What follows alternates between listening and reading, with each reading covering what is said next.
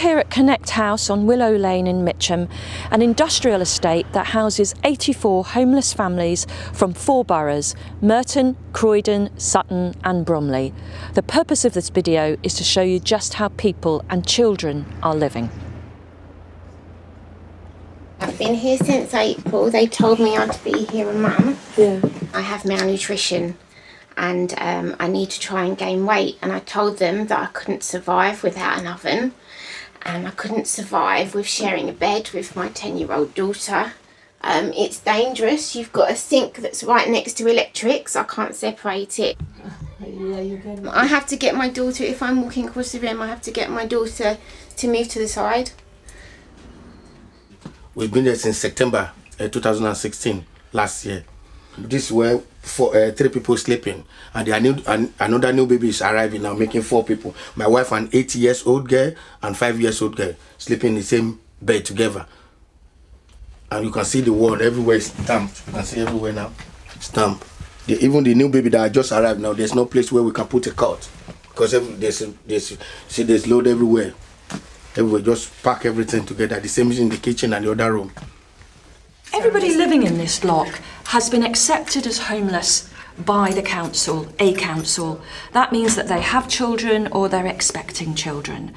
All the councils say they will house these families. Their problem is they can't do it at the moment. So they end up temporarily in a converted warehouse in the middle of an industrial estate. This is Connect+House just in here, and obviously it's a skip place along with many other industrial sites, and the smell, it smells strong as sewage and yeah, not great. So we have to deal with this every day. It comes in the rooms. And he was coughing, we kept taking him to doctors and they said, you know, he hasn't got a chest infection, and he was wheezing, kept taking him back. And in the end they said it must be something he's breathing in, which then kind of alerted us to there is a skip site that runs all night. You hear him emptying the skips, all the brick dust and everything. I emailed the council straight away, and then it wasn't very long, was it, before they moved you into another room. Very quickly his wheeziness slowed down and stopped, but it was a big thing. I actually wrote, has anyone actually tested the air? I can't go outside because I'm cooking here. She's sleeping here. In front here, I can't even open the window, smelling from outside rubbish. This is the whole estate. Obviously, they're used to it as an industrial estate, so it comes through. They come through, you know, and the trucks come round and taking children to school, and it's dangerous. Someone's going to get hurt soon. There's no play areas, there's nowhere for the children to play. The children play in the car park. I have to dust every day.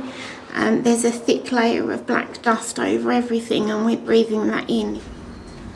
I'm a plumber and heating engineer by trade, and you know, some of the building works that have gone on are dangerous. Actually, my toilet was blocked, and all you could smell was faeces for about a month. I asked them to fix it. They come up and fixed it 2 or 3 times, and they still hadn't rectified it.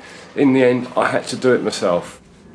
And I call the care line and there's nobody there, and they keep you hanging on, and the caretaker is no longer here, but they don't want the residents to know that, so they told me to keep quiet about that. I was 27 weeks pregnant, roughly, and I called the ambulance. I was at home. There's 2 postcodes to this address that we're living at, and they took the wrong one, so they went to the main office. They told me to come down the stairs, and the baby was already coming out, so I had to go down the stairs to meet them because they didn't know where to find me, and then I had to push the baby out in the car park. Then we went to St Helens Hospital, and then my baby died.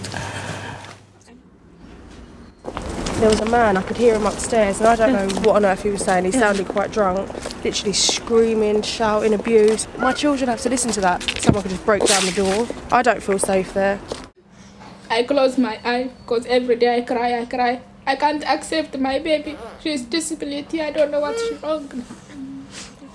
But I'm very sad about the accommodation. I don't know. I can't explain.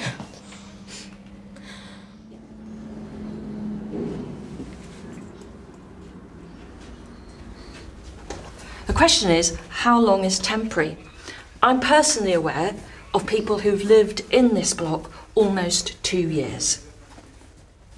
I've travelled the world and I've been to some of the poorest countries in the world. I've walked around in favelas in Brazil, and they are happier than the people here. I would rather be poor in a poor country than poor in this country.